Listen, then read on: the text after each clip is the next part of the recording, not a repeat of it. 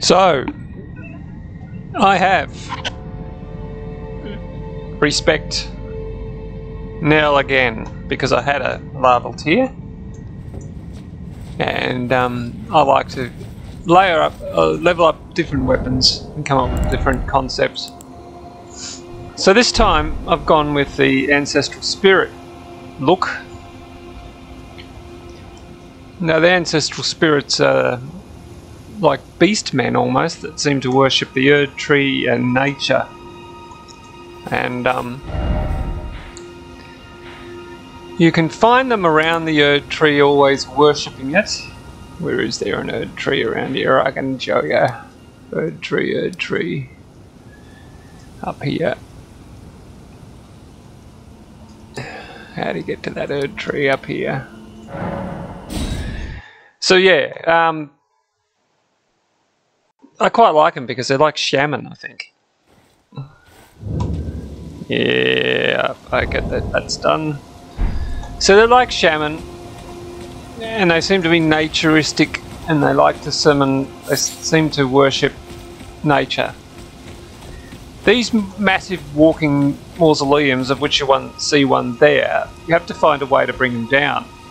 So they stop walking, so you can go in there and then do something, which I won't go into right now. It's kind of fun. You got to get them to kneel down, and they're massive. It's quite hard. So here they are. They're worshipping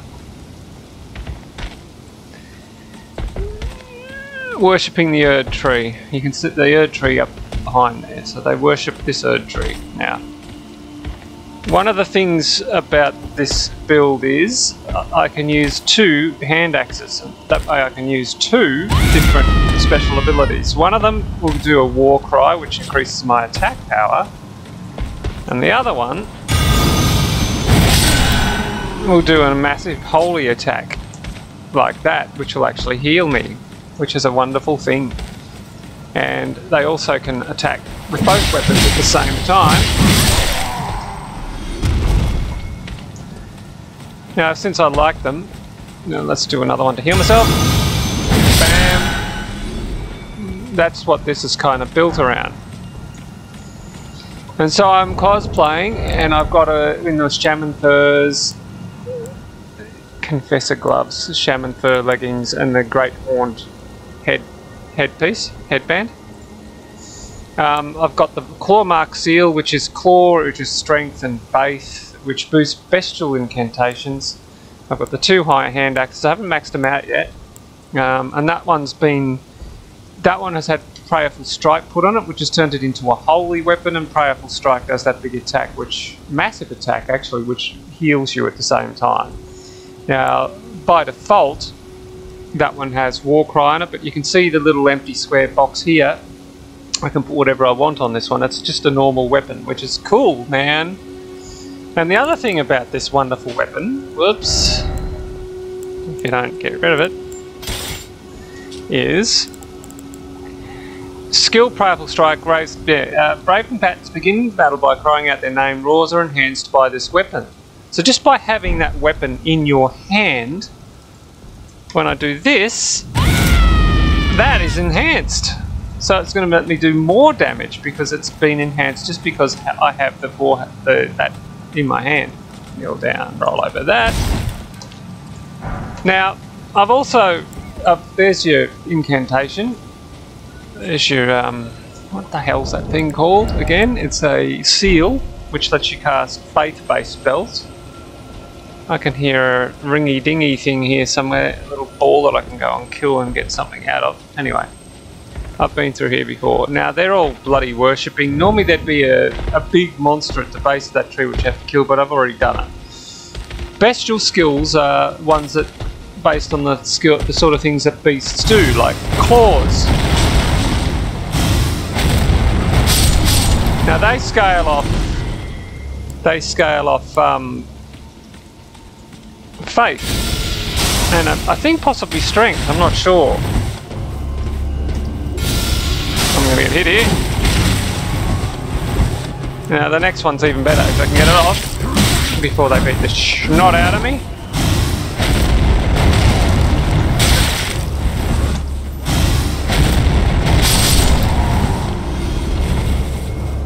Now I've also given a Radahn's bow, which is pretty good.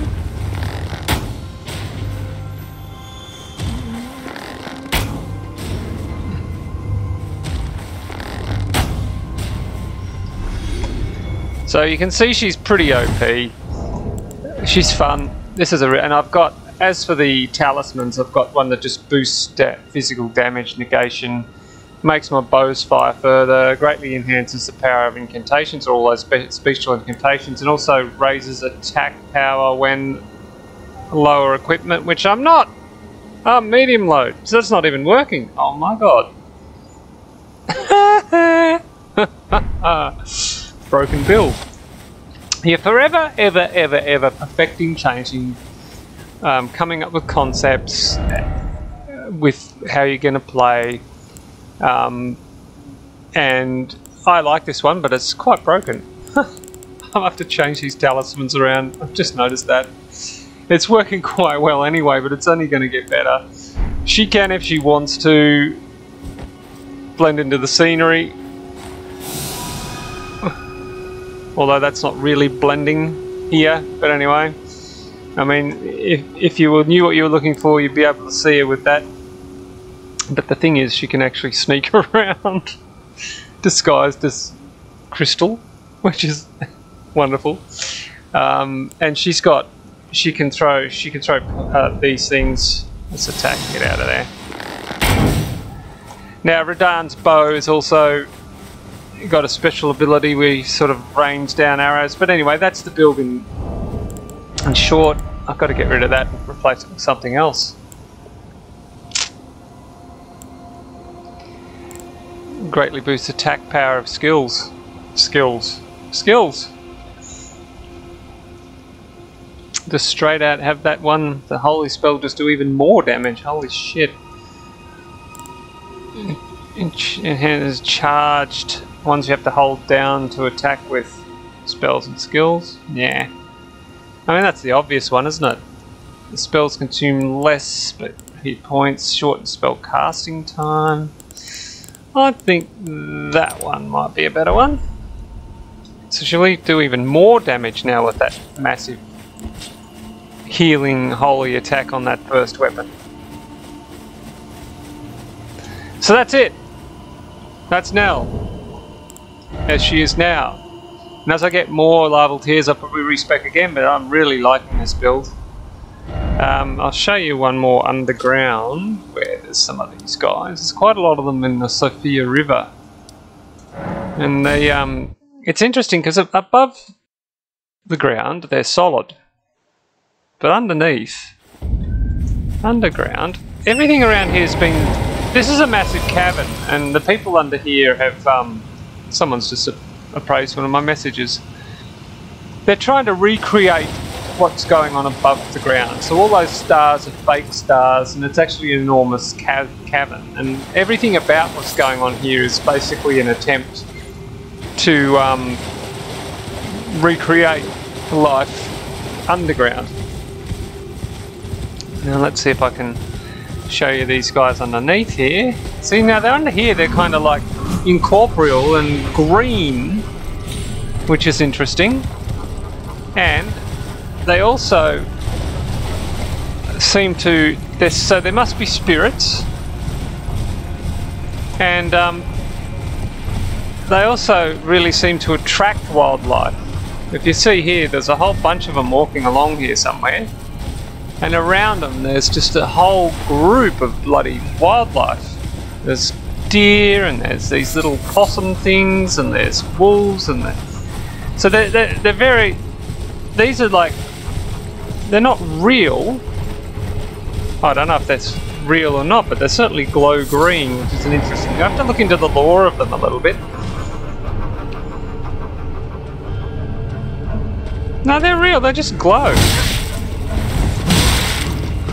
You're gonna kill me, dude. Ah.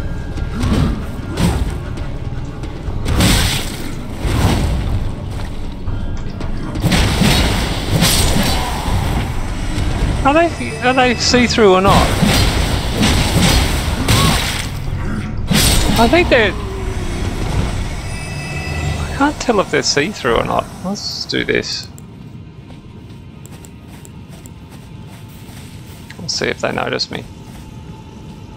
And under here, they worship this sort of dead elk thing, which let's do this. Let's see if they fool him. I'm a tree, I'm a tree, I'm a tree! Oh, okay. I'm gonna die, dude. Roll, roll, roll. This is what happens when you come in and aggro everything in the entire fucking zone. I haven't really had a chance to put my special thing on. Let's do this. I need to heal, so let's...